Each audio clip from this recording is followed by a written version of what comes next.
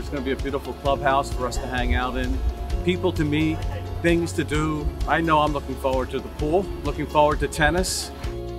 The clubhouse provides, in my opinion, a central heartbeat to the community. Here, you get to meet everybody over a reasonably short period of time. Just because of all the activities that are going on, you choose which ones you want to participate in. You meet all those people.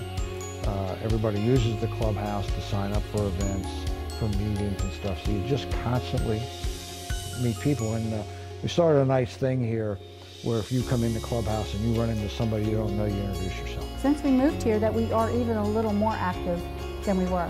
Yeah. And when the pool opens at the clubhouse, we'll really be active. And pickleball. He can't wait for pickleball. I'm really looking forward to the pool. I will be at the pool all the time, morning, noon, and night. When they call it an active 55-plus community, where we live is very active for 55-plus people. We feel like we're living in a resort.